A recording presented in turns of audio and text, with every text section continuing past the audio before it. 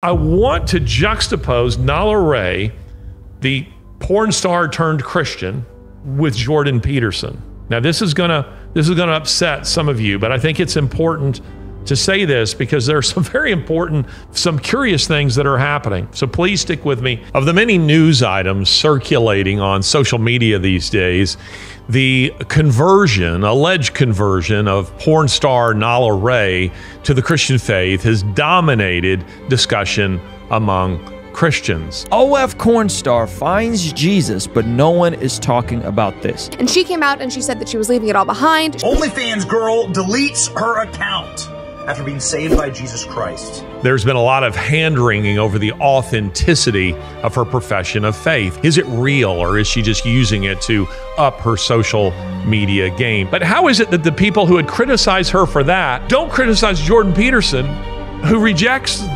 Jesus Christ, but is profiting off of his rejection of Jesus Christ? The idea that we're discussing on this episode of Ideas Have Consequences is grace and what it means to be a Christian. Let's consider a tweet by Laura Loomer. Now, I want to say from the outset here that I don't know Laura Loomer. I've never met her. I've never listened to one of her podcasts. I know very little about her. But I was taking a break, some of you will know, from social media for about 3 weeks. And this tweet popped up. And this is what Miss Loomer says. She says, these OnlyFans girls, which is to say a porn star, Nala Ray, the former porn star, she was apparently on a website called OnlyFans. And Laura Loomer here says, these OnlyFans girls can pray their slutty behavior away all they want. They will never be respectable, no matter how much they cry to God. Praying to be a respectable person doesn't work once you do sex work. It's best that we shun women like this from society forever. Wow. Now, it's important to note, as some have pointed out to me on social media, that Laura Loomer is Jewish. So she isn't a Christian, and therefore I'm not trying to hold her to a Christian standard. But I do want to use this particular tweet because, first of all, it provoked me. When I saw this, someone had pointed this out to me. It's what made me decide to come back from my social media break, because I thought, I really want to respond to this because I thought it was an awful, hateful tweet. And again, she's Jewish, but it's so anti-Christian in all of its sentiment. But what I found particularly provoking is that while many Christians rightly pointed out to Miss Loomer that this was an awful tweet, there were some Christians who seemed to agree with this and seemed to be sort of reveling in this kind of sentiment here. The view that Laura Loomer is expressing here is no grace if you have committed this sin. There's no coming back for you. It's done. It's over. Forget about it. There's no place in the kingdom for you. Now, again, Laura Loomer is Jewish, but I want to point her, so she doesn't accept the New Testament, but I would want to point her to the Old Testament where we have a figure like Rahab. Rahab, who is in the line of Jesus, who she doesn't accept, but nonetheless is held up in the Old Testament Jewish scriptures as a great model and hero of the Christian faith. So, that's not even consistent with her own expressed religious views. But to Christians, I would want to point out to someone like Mary Magdalene, who is a hero of the Christian faith and who Jesus himself obviously redeemed. These were the very people that Jesus hung out with when he was here on earth. It wasn't with the religious folk. It was with these sorts of people. But we're gonna come back to this. There's a very common sense reason gold is pushing to an all-time high right now. Actually, there are several reasons. The cost of goods continues to rise despite interest rate controls by the Fed. Since January 21, cost of living is up 17.9%. The national debt continues to skyrocket, now above $34 trillion, causing many to wonder when this house of cards will come crashing down. and a presidential election this year that will have massive implications on the future of this country. All of this adds up to instability and uncertainty, and that is why so many Americans are turning to Birch Gold Group. Have you diversified your savings yet? Secure a portion of them with gold from Birch Gold. Text IDEAS to 989898 and get your free info kit. You'll learn how to convert an existing IRA or 401k into a tax-sheltered IRA in gold, and it doesn't cost you a penny out of pocket. With an A+ rating from the Better Business Bureau and tens of thousands of happy customers, you can count on Birch Gold to do the same for you. Just text IDEAS to 989898 to claim your free info kit and to protect your savings from uncertainty today. Okay, I want to illustrate how what Laura Loomer is doing here is exactly like what the woke mob does. Now, what I have here are, I just looked around the house to find something that I could use to make my point to you.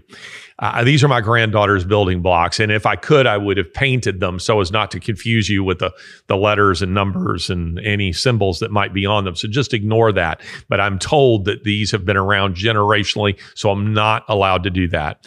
I should also state that I'm colorblind, severely apparently, and so I might confuse the colors. But this is a linear representation of a given life. My green building blocks, those represent just your normal, everyday, decent life. The red ones represent those sins that you have committed, offenses against God. Again, sins.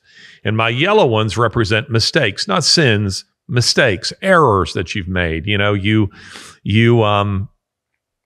wrecked your dad's car, or that time that you were playing with your mother's figurines and you broke one of them. That's a personal example. I did that. Made my mother not very happy. But the way woke media works is that anyone who is a target of theirs, they want to tell their story in as black a narrative as possible. So what they do is this.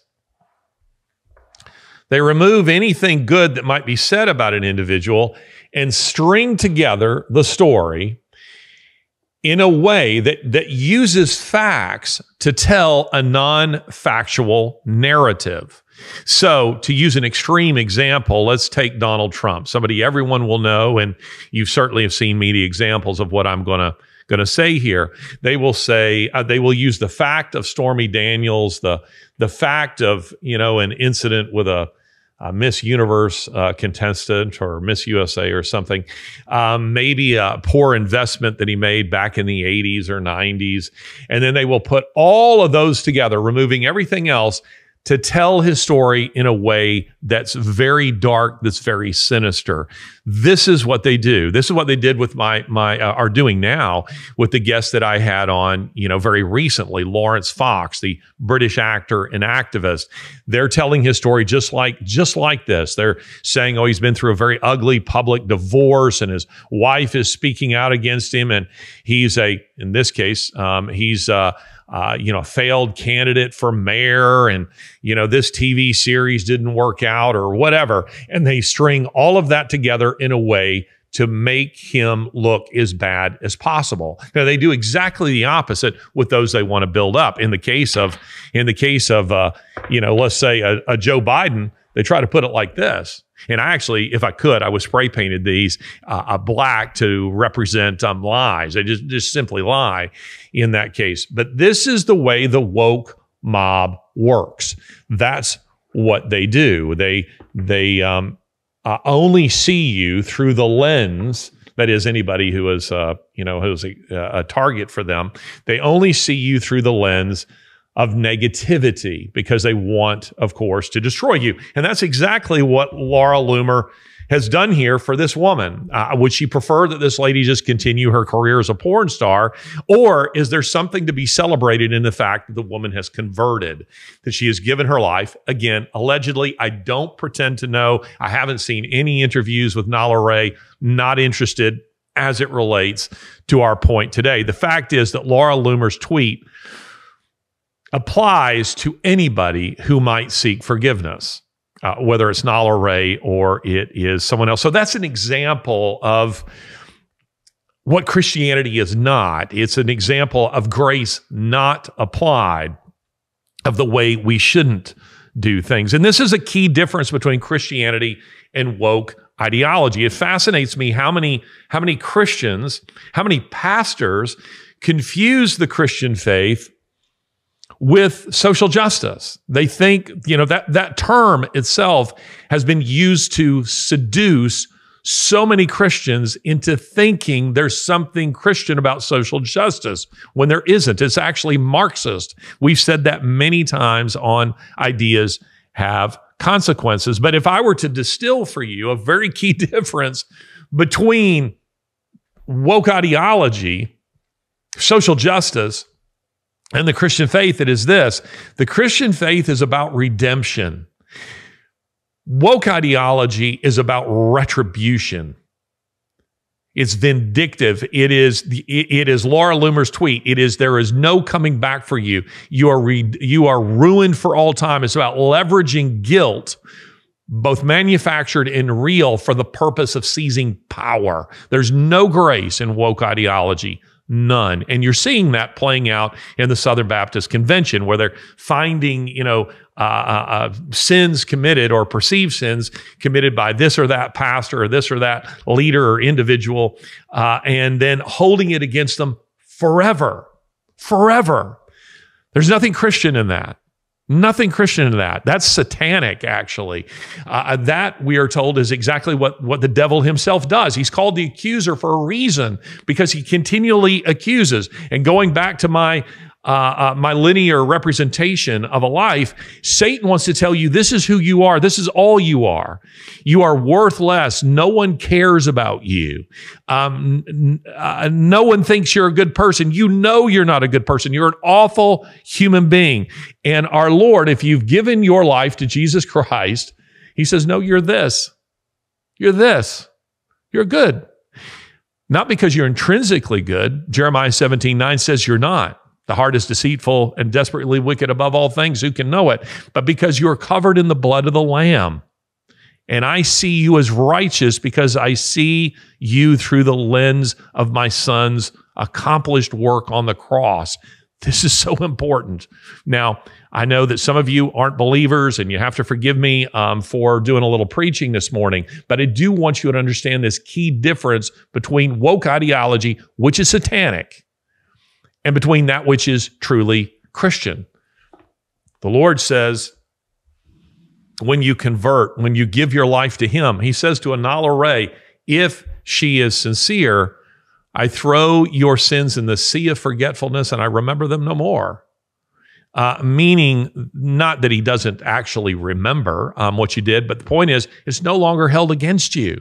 He sees you as a new creation. The information I'm about to share with you might shock you. Right now, there is a silent epidemic affecting 100 million Americans that nobody wants to talk about. It's called fatty liver. We throw everything at our livers: cholesterol, alcohol, toxins, heavy metals, statins, cigarettes. That's why so many of us have a sluggish, fatty liver that makes us gain weight and lose energy. Fatty liver also affects our sleep quality and may be a risk to our heart health. That's why it's important to start protecting your liver today. You can do so with Liver Health Formula. It's an all-natural supplement which contains 11 clinically proven botanicals that help recharge and protect your liver. This company already has helped more than 2 million fellow Americans with their products. Try Liver Health Formula by going to getliverhelp.com/Larry and claim your free bonus gift. That's getliverhelp.com/Larry. Now, this brings us to Jordan Peterson. I've been fascinated by Jordan Peterson for a variety of reasons, but not the least of which because he has kind of shifted in his public persona, in his public, the way he's positioned in the culture, from being a a psychologist, a non-Christian psychologist who had a certain kind of affinity for the Christian faith, saying some very good things, promoting truth, attacking ruthlessly the woke mob, something that I've appreciated and many others. He's gone from that to now he has shifted to where he is now coming to be seen as almost an apologist for the Christian faith. There are Christians who are kind of elevating him to a place where he doesn't belong, as some sort of Christian theological sage, that he has something to offer on this. And he's been teaching Scripture. He's been teaching the Bible. And now he's going around on a book tour promoting a book called We Who Wrestle with God. He's selling a book about God, and Christians are buying it. Now, I find that interesting for reasons that we will discuss here in a moment. But Peterson, just this past week, he had something very interesting to say about Richard Dawkins. And we talked about Richard Dawkins just a few days ago on Ideas Have Consequences. And we played this clip, but I want to play it again just to remind you of what it was that Dawkins said. I do think that we are culturally a Christian country. I call myself a cultural Christian. I find that I like to live in a culturally Christian country, although I do not believe a single word of the Christian faith. Okay, so here's Dawkins stating that he's a cultural Christian, and notice what he says at the end there. He does not believe a word of it. He rejects all of it. Now, this is what Jordan Peterson had to say about this. Your belief structure is permeated by the implicit beliefs. Dawkins believes in the truth. He believes in the redeeming power of the truth. Mm-hmm. He believes in the redeeming power of the communicated truth. Yeah. Well, there's no difference between that and worshiping the Word, the divine Word. It's the same thing. If that wasn't the case, the scientific enterprise wouldn't have emerged out of the Christian ethos. Dawkins, though he doesn't know it, is mostly a Christian, and so is Harris. Dawkins is mostly a Christian and doesn't know it. Well, there are two parts to Peterson's commentary that I want to focus on. And the first part is just that according to Peterson, Dawkins is mostly a Christian, but just doesn't know it. And the second part is that he says that seeking truth is the same thing as worship of the, quote, divine word. Now, this is highly problematic, and you're going to see how this relates back to Nala Ray here shortly. But in the first instance, this idea that Dawkins is mostly a Christian and doesn't know it, you might think that what Peterson there meant is that Dawkins's own intellectual assumptions rest upon Christian foundations, though he really doesn't acknowledge the fact. And I've said that many times. I said it in my book, The Grace Effect, which is sitting right here, a book I wrote more than a decade ago, that Dawkins has inhaled so deeply of a Judeo-Christian worldview that he doesn't even acknowledge, recognize the fact that he has done so, and that it influences the way he perceives the world, morally, his science, and otherwise. But anyway, that's not what Peterson meant. I've received many messages from the posse that you guys do not get notified when new episodes come out on YouTube, even though you might have been ringing that bell icon. It's no secret that we are covering sensitive topics here on YouTube that these mega corporations don't really agree with. In other words, they have reasons to suppress what we're saying on this platform. You might not know this, but I have a weekly newsletter that will notify you when there are new episodes of Ideas Have Consequences. This is the best way to stay up to date on all that I'm doing. You'll get new episodes, documentaries, articles I'm writing, courses, and other exclusive content straight to your inbox every week. Go to join.larrytaunton.com. That's join.larrytaunton.com to join the newsletter, or you can simply look for the link in the description below this video. Back to the podcast. He's making it clear that he's not just talking about, intellectual assent, influence from the Christian faith, but he uses the phrase the divine word, not just words, not just ink and paper, but the divine word. Peterson is here talking John 1:1. In the beginning was the Word, and the Word was with God, and the Word was God. That's what he's talking about. He's talking about God. And when a woman tweeted Peterson a clear definition of what it means to be a Christian, Peterson, instead of clarifying that he wasn't talking about salvation, he mocked her. Let's take a look at that. It's from Jada Franzen. Jada Franzen says this: you can't be a Christian and not know it. To be a Christian, you must receive the Holy Spirit and become regenerate in your redemptive faith in Jesus Christ, whom you boldly and unashamedly profess to be your Lord and Savior. You must be born again. John 3:7. Neither of you are Christians. Now, there was nothing snarky in what she says here. She is clarifying for those people who are reading on Twitter, on X, and there are a lot of them, what Peterson has to say about being a Christian. She's saying, no, you're wrong. He's not mostly a Christian. Being a Christian is an event. It's not a process. You're either pregnant or you're not. You're not sort of pregnant. And so she's pointing out here, rightly, to anyone who's reading here, don't buy into what Peterson is telling you here, because it's nonsense. Being a Christian is different from what he's talking about here. And she has scriptural references. But here's Peterson's reply. So Peterson could have come back and said, you know what? I actually wasn't talking about salvation. I was talking about Dawkins intellectually is mostly Christian in his thinking. He just doesn't know it. But that's not what Peterson does. He comes back and he dunks on her. And he says, you're the most fun kind of Christian. Wow. Wow. And at the time that I took the screenshot of this tweet, it had been up for 2 hours, and you will see in the bottom right-hand corner there that it had 200,000 views, meaning that Peterson mocked her and held her up, tossed her to his own followers that they might do the same. And they did, of course. There were people who came into the to the comments section there and said she was unloving, that she was not extending grace, and all these kinds of things. Ladies and gentlemen, she was speaking straight truth. Peterson was speaking nonsense. Nonsense. And just to drive home the point further, Dawkins himself did not understand Peterson to be just referring to him intellectually.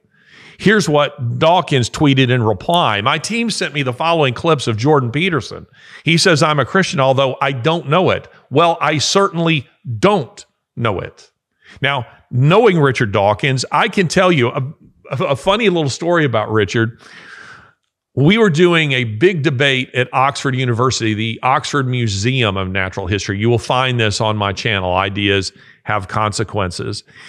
And at one point in that debate, Dawkins said, and this is close to a quotation, a strong case could be made for a deistic sort of God. Not a case that I would accept, but it's a serious discussion that we could have.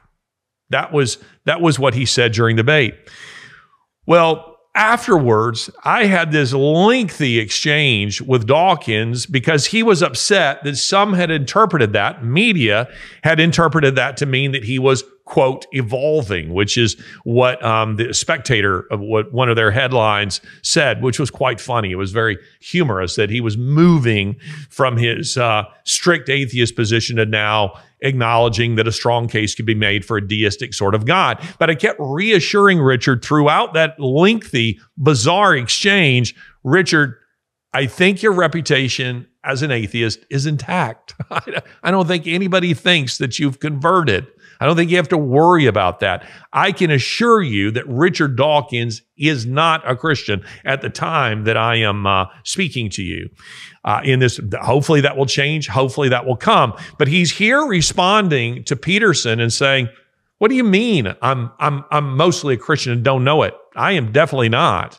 I am not." So here is Dawkins pushing back on Peterson. And what I think is interesting is that Dawkins has a better understanding of what it means to be a Christian than does Peterson. He knows what it means. He also says this at the bottom of the tweet: "I'm still waiting for the in-person conversation Peterson keeps talking about."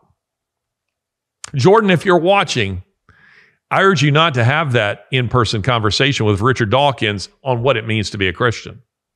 If you're planning to do what you have right here to defend the Christian position while you yourself are not a Christian, Dawkins will destroy you.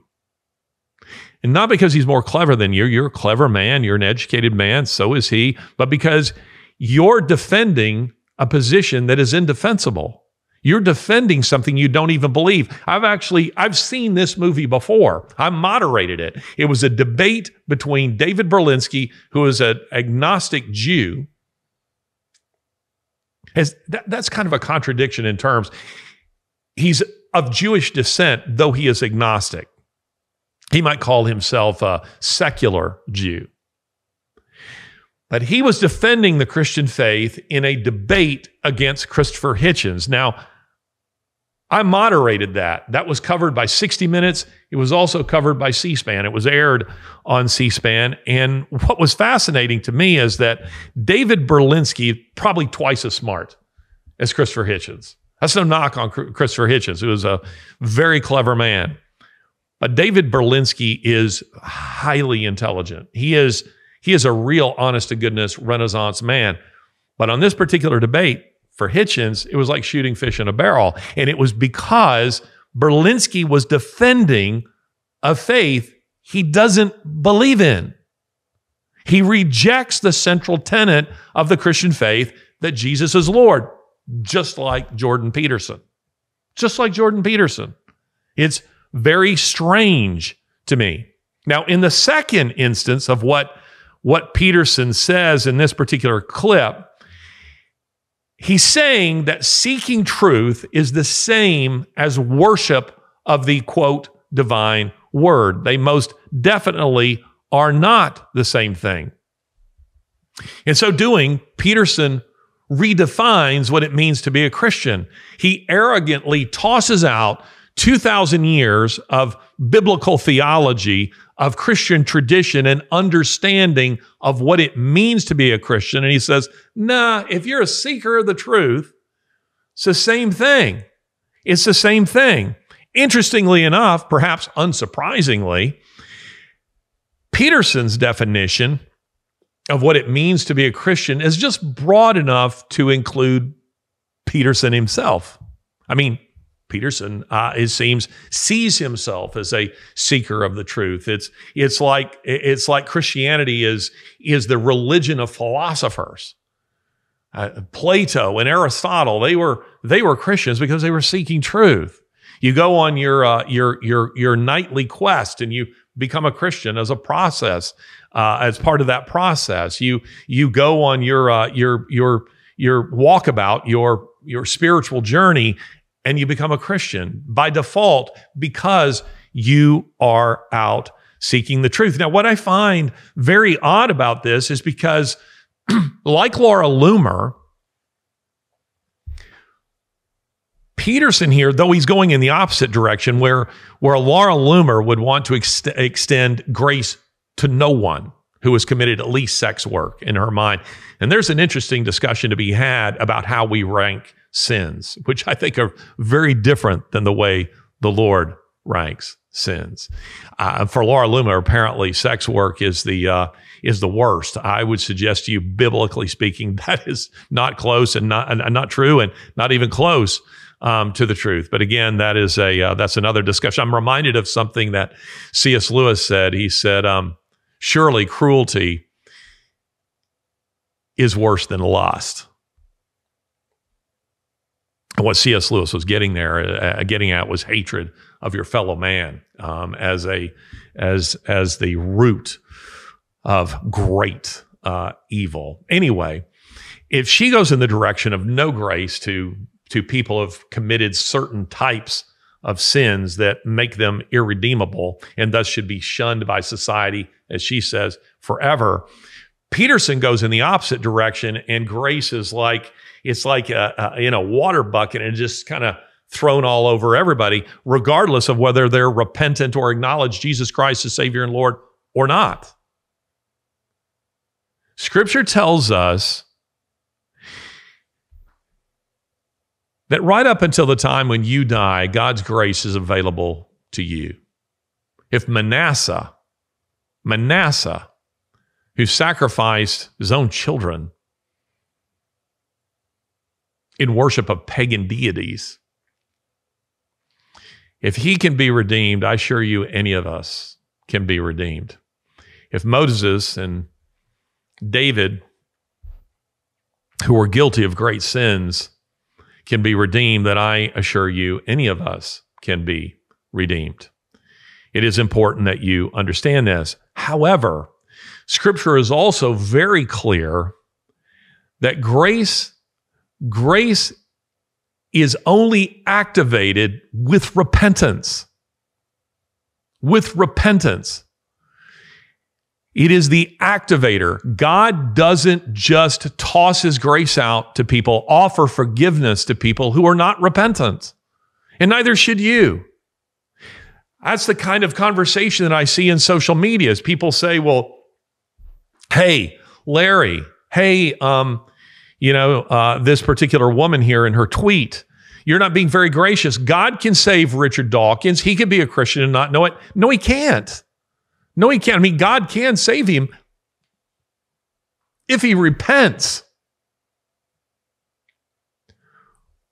But if he doesn't repent, as John 3:18 tells us, he is under judgment. He is under God's wrath. I'm reminded of my wife and I when we were looking for a church some years ago. I don't know, 10, 15, 20 years ago. It's more than 15.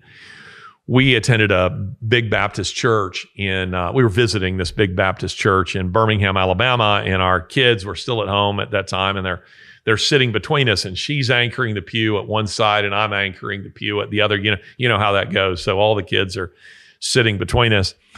And the pastor calls, at the end of his sermon, he calls for everybody to bow in prayer. So we do. And I'm leaning forward, and he says this. He says, if there's anyone here today who does not know Jesus Christ as their Savior and Lord, know this, that God offers his forgiveness to you here and now.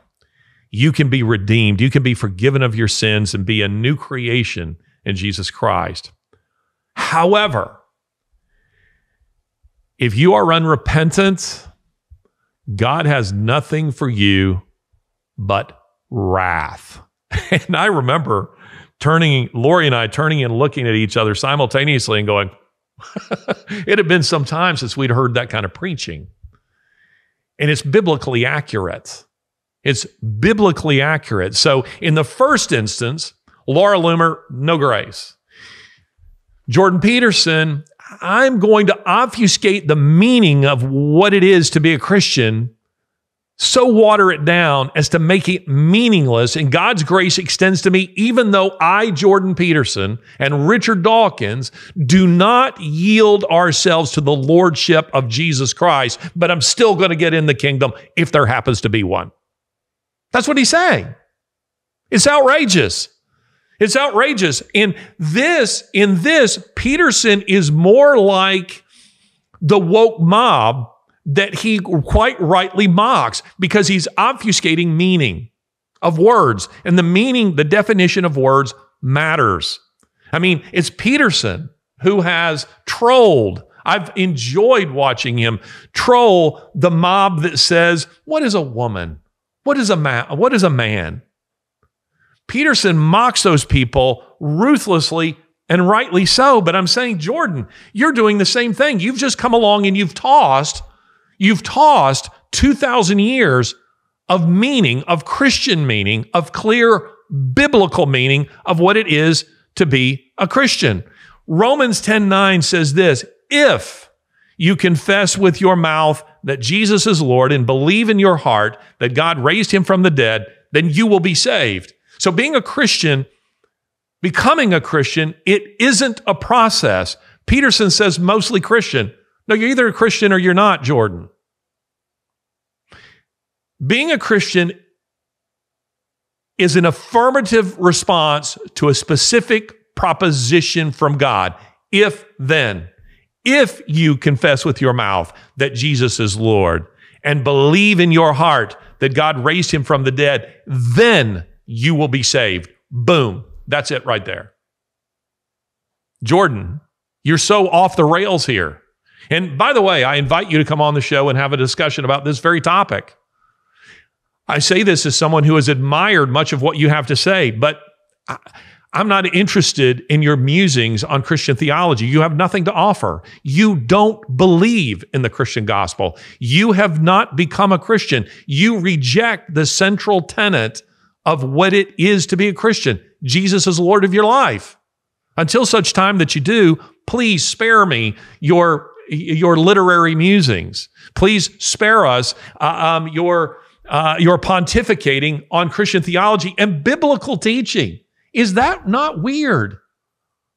How is it that the very people who would trash Nala Ray for profiting, and I don't know if she is or not, I think the allegation here is that she is using it to make the jump from being a porn star to becoming a kind of Christian influencer.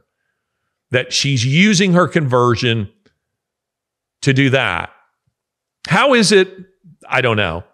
But how is it that the people who would criticize her for that don't criticize Jordan Peterson, who rejects Jesus Christ, but is profiting off of his rejection of Jesus Christ? At least Nala Ray claims to have received him. How is that any different? He is profiting and being celebrated, making the book tour. If he hasn't been invited to speak in pulpits, I'm sure he has. He certainly will be. Because Christians, this is a sad commentary on the state of the Christian faith. The Christians are so desperate for heroes, intellectual heroes, that the world admires, that they elevate Jordan Petersons to a place they shouldn't be. And I'm not saying that Jordan Peterson doesn't have good things to say. He does have good things to say, just not on Christian theology. Think about this for a second. I wonder how Jordan Peterson would feel if I mean, he's a psychologist, if I said I reject the central tenets of psychology, but I went around offering lectures on psychology, and then I wrote a book and did a book tour titled We Who Wrestle with Psychologists. Would he think that's strange? I think he would. That's where we find ourselves. In obfuscating meaning, what Peterson is doing here is, as I say, much like the woke mob that he criticizes, but it reminds me of a bizarre exchange that I had some years ago with Deepak Chopra. You know, because what Peterson is doing is he's making Christianity a kind of vague spirituality, a seeker of truth. And I had this strange, funny exchange on Twitter with Deepak Chopra. It went on, for quite some time online, and we'll put up a couple of those tweets for you just because they're funny and they're kind of give you a picture of what I'm talking about. But here's one of them where he says to me, in every being sleeps a God in embryo. Its only desire is to be born. Now that sounds profound, superficially. And then you go, what does that even mean? What does that mean? Frustrated, I finally replied to Chopra, Deepak, I have to ask, are you sitting under a black light and smoking a giant doobie while tweeting? I mean, these kinds of responses, they're all sail, no anchor. They're rooted in nothing. And in this instance, that's the way Peterson sounds. It's like being a Christian is being a seeker of the truth, man. That's what it is. But that isn't what it is. That isn't what Scripture says that it is. And I want to drive this point home. Becoming a Christian is an event. It's not a process. Our sanctification is a process, not an event. It's a slow thing that takes place, becoming more like Christ. That's what we mean by sanctification. But justification, it is an event. You're either pregnant or you aren't. You're either a Christian or you aren't. There's no in between. There's no 60%, becoming a Christian. It's like a meter, where you're uploading those updates on your computer, where you see the line going across the screen, the upload is 50%, 55%, 60%. So that's not what it is to be a Christian. It is an event. And obfuscating the meaning of what that is I really think this is, I know some of you will say, hey, Larry, you're making way too much of this. Maybe this is not a big deal. Ladies and gentlemen, it is a huge deal to obscure the path by which someone can see the cross and understand what it means to become a Christian. What Peterson is offering is what Dietrich Bonhoeffer called cheap grace. It's what a friend of mine I recently called, when we were discussing this, Chris Heaslip, if you're listening, Christless Christianity. Christless Christianity. I texted a friend before this podcast because I thought, is there something that I'm missing here? And,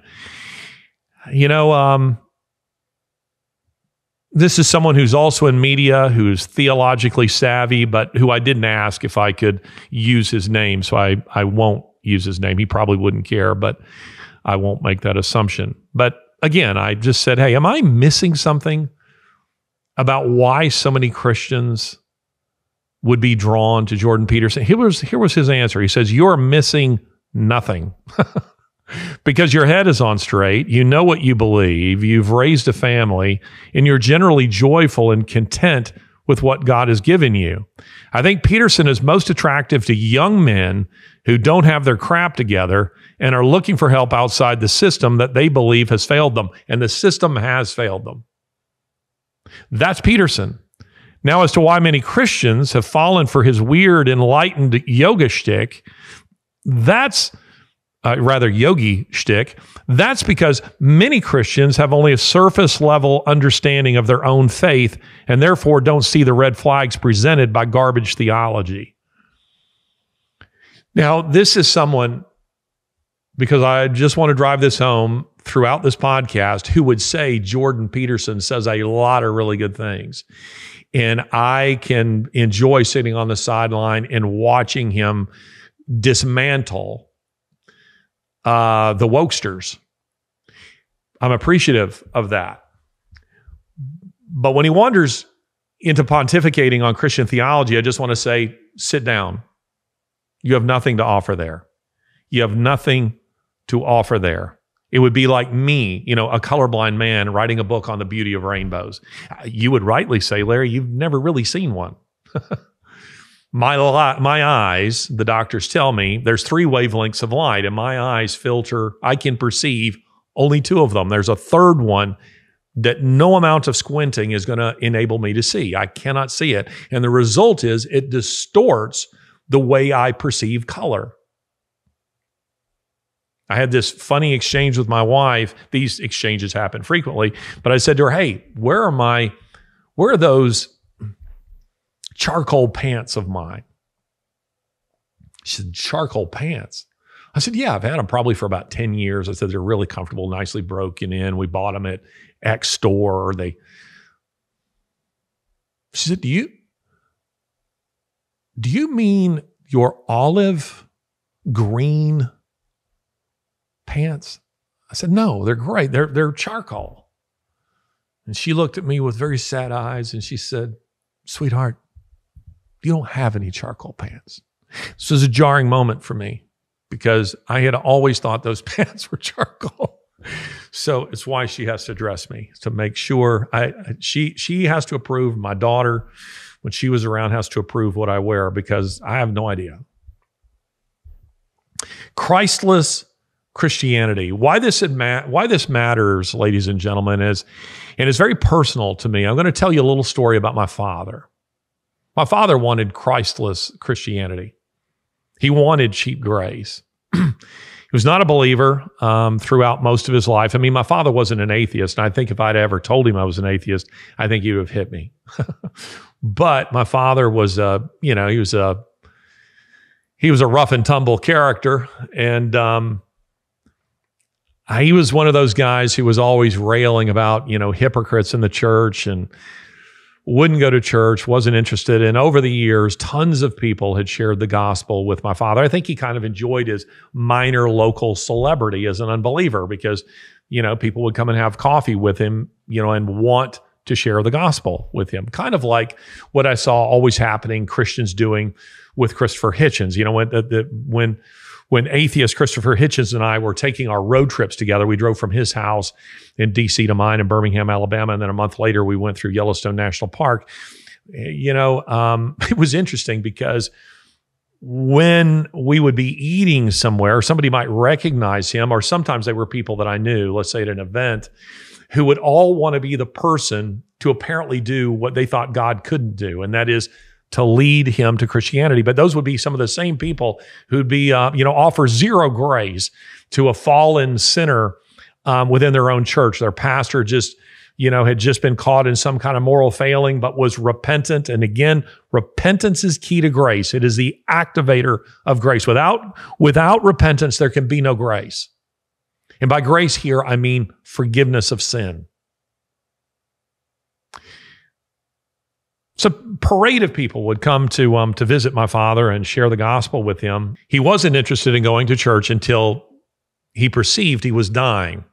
He smoked probably 3 packs of Pall Mall cigarettes a day. He had emphysema. I think he knew that his time was short. And this became evident in retrospect because he suddenly was trying to reconcile certain relationships, broken relationships in his life. He began to talk a little bit differently. But he began going to church. He wanted to get right with God before that meeting, but only sort of. And so he told the leadership of that church, the pastor of that church, that he wanted to be baptized, he wanted to join.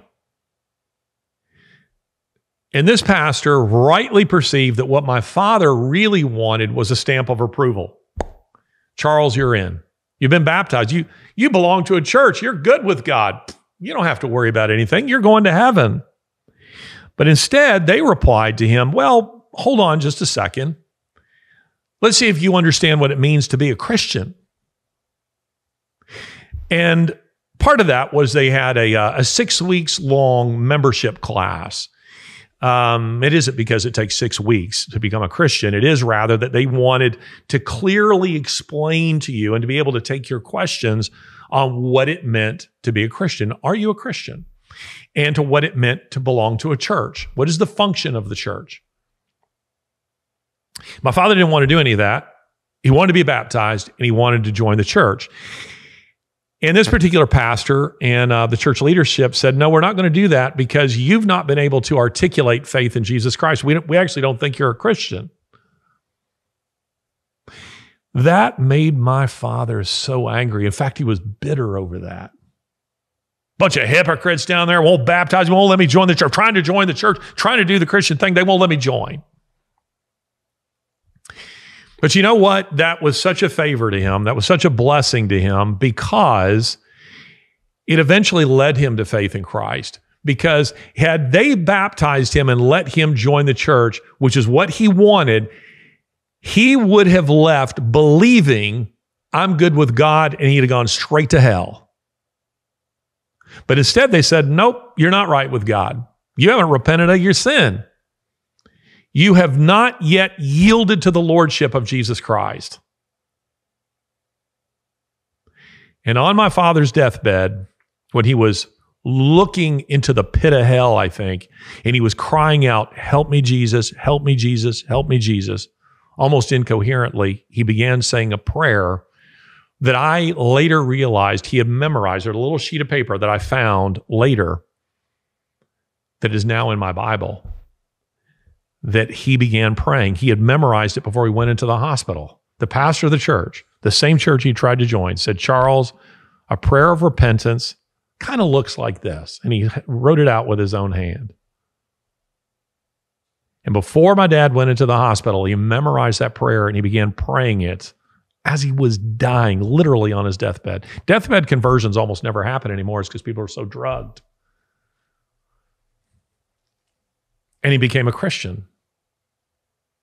And I believe he sits somewhere in the nosebleeds of heaven. The Apostle Paul says there will be some who will enter heaven as one who is escaping a burning house. It's like you get out the door just as the building collapses just behind you. That's my dad. Dad, I look forward to seeing you in heaven. I look forward to that reunion. I look forward to a hug. But that's how he escaped. And you see, if my father would have gone to a Jordan Peterson event and loved it, and you know why he would have? Because he'd have come away going, I'm a seeker in God. Excuse me. He'd have come away going, I'm a seeker of truth. I believe in truth. I'm a Christian. But it's Christless Christianity because it does not involve repentance. Without repentance, there can be no forgiveness. There can be no grace. There can be no salvation. That, ladies and gentlemen, I think is incredibly important that we understand. A woman on Twitter named Sarah, and her handle is Bright Island USA. Bright Island USA. Sarah, God bless you. This tweet nailed it. She said it better than I could have. She said, Peterson is a stumbling block to true and saving faith. He poses as one in awe of Scripture while disposing of its power to save. It's the same sort of error made by Thomas Jefferson when he published his own Bible, minus the miracles. Some prefer Jesus as the lamb, not the lion. God bless you, Sarah. That is spot on. Comparing Peterson to Jefferson, I think, is a brilliant comparison. So it's exactly right.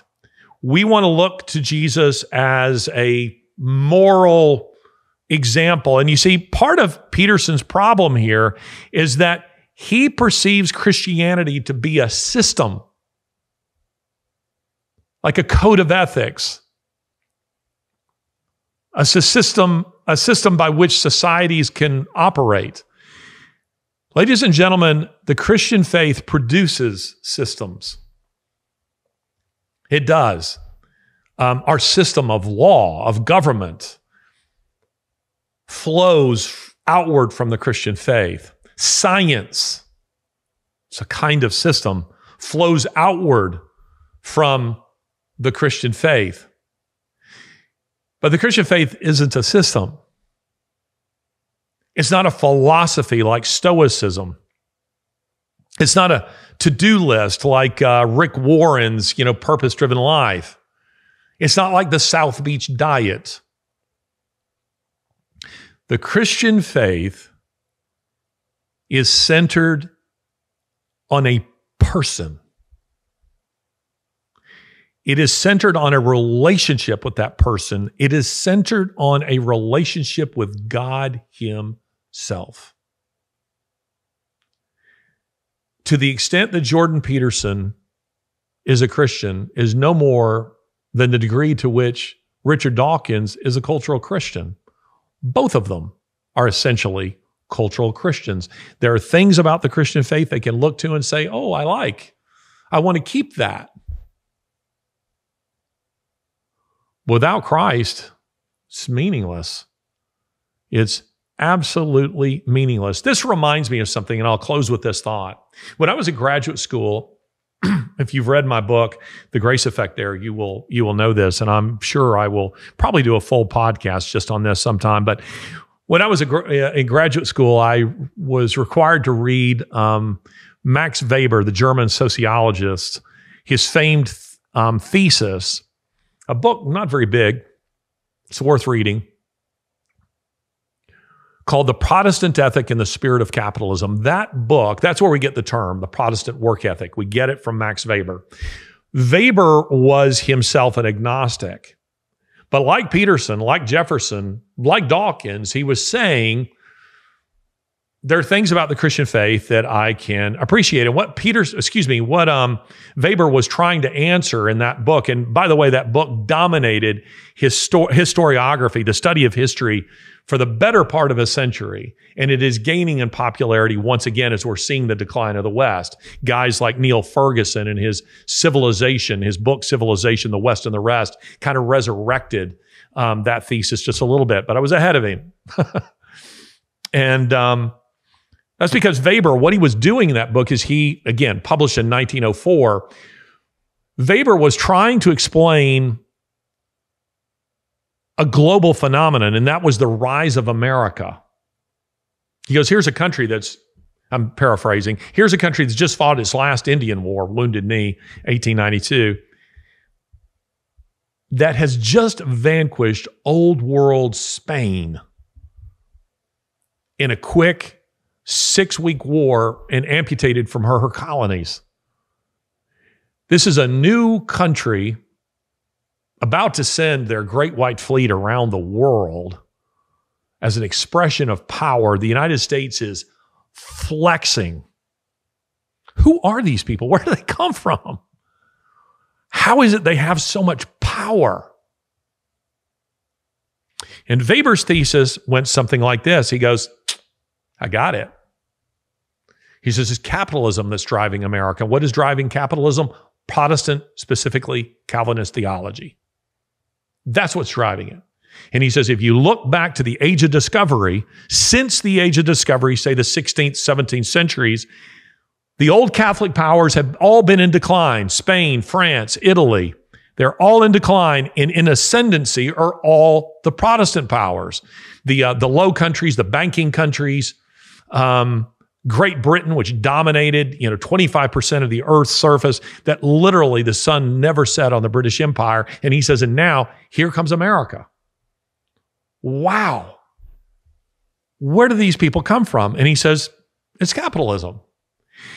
And I, as a student, I was fascinated with Weber's thesis, but I decided that Weber was wrong. How dare I, as a young upstart student, think that Weber was wrong? When you're young and naive, you're allowed to do that. But I still do it. And I think that Weber was wrong because he was an agnostic. He didn't understand what animated the Christian faith. He didn't understand what it was, and that was because he didn't believe it. And he was missing the engine of Christianity, Jesus Christ and the grace that he offers. And there's a term that I've coined, I call the grace effect. And the grace effect looks like this, that as we experience grace inwardly, we exhibit it outwardly. And when there is a significant presence of Christians within a society, it transforms the whole culture. It changes the culture. And this is the part that Weber missed. It's the part that Dawkins misses when he says, gosh, I hate to see the decline of Christianity. It is the part that Peterson misses. They see a certain product of Christianity and they think, I want to keep that. But they fail to understand what is animating the product that they so appreciate. The light that Jesus Christ himself gives to mankind. Scripture says he gives us light in a couple of ways. He gives us rational light, that is to say intellectual light, and he gives us moral light. But we can suppress that. We can put it under a bushel, as it were. And systems are born from that, but Jesus isn't a system. This is important. Society has changed. It is animated. It is transformed by the presence of Christians within that culture. But as Christianity is being driven from the public space and Christianity itself is in decline, we are seeing the loss of so many things that even an atheist like Richard Dawkins mourns or that Jordan Peterson, I don't know what you want to call him, some kind of spiritual agnostic, misses. This is where we are headed. And it matters so much because, Jordan, you have so many young men, as has been pointed out here. I texted a pastor friend of mine the same question. I seek wisdom from those people whose opinions I respect before I do a show like this, to see, do you think I'm onto something here? Do you think I'm wrong? And I texted a pastor friend of mine, and what he had to say was very important and very interesting. And that is, if I can find it here very quickly, he said this: Peterson is smart and insightful, but he's no Christian. I went to hear him. It was fascinating, like listening to Carl Jung try to explain the Exodus. What was even more fascinating was the response of the 3,000 to 4,000 people, mostly men. They were riveted during his 70-minute lecture. That flies in the face of all the church gurus tell us we must not do in our churches. In other words, that you can't go long. He has obviously tapped into something in the masculine culture, or the absence of it. But there is no doubt that he does not worship the true Christ. Jordan Peterson is attracting thousands of young men who are coming to him looking for practical advice on how to live and seeking significance and purpose and even spiritual wisdom. There's much he has to offer, but spiritual wisdom is not one of them. And that's why this is so important. Jordan, I do hope, again, I invite you to come and join us on the show. I would love to discuss this specific issue with you. Because your influence, you have tremendous influence with a lot of these young men. And in this regard, you are leading them astray. I hope you will find your ultimate purpose. And this isn't because I'm better than you or smarter than you or anything to that effect. It is rather because I have come to understand that I'm a new creation in Jesus Christ, that I'm covered in the blood of the Lamb, and that gives me purpose. That animates my life. I hope you will find your ultimate purpose, which is in serving Him. And I want to close with my little illustration one more time. According to the devil, I think that's green. I think that's green. According to the devil and to Laura Loomer and to the social justice warriors, this is all you are. This is all you are. Once you've given your life to Jesus Christ, this is who you are. And how wonderful is that? But until such time as you do, our Lord has nothing for you but wrath. This has been Ideas Have Consequences with me, Larry Alex Taunton.